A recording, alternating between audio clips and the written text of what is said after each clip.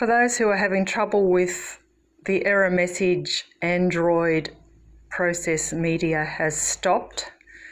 This is a very simple way of getting rid of it. You go to Files, My Files,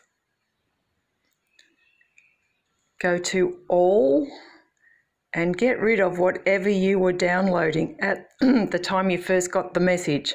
So you go to Download, and I've got a whole lot of things on here, but there was one particular photo that I was trying to download when I first got the message, and you just delete that particular thing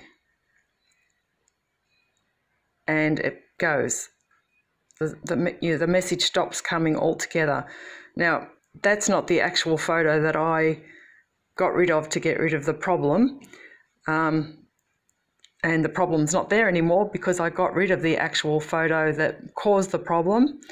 And as you can see, the message is not coming up at all anymore. It was coming up every 2 or 3 seconds, and sometimes I couldn't even press OK to get rid of it. And now it's gone. Very simple fix. I tried all the technical ways of getting rid of it and it didn't work. This worked. Hope that helps.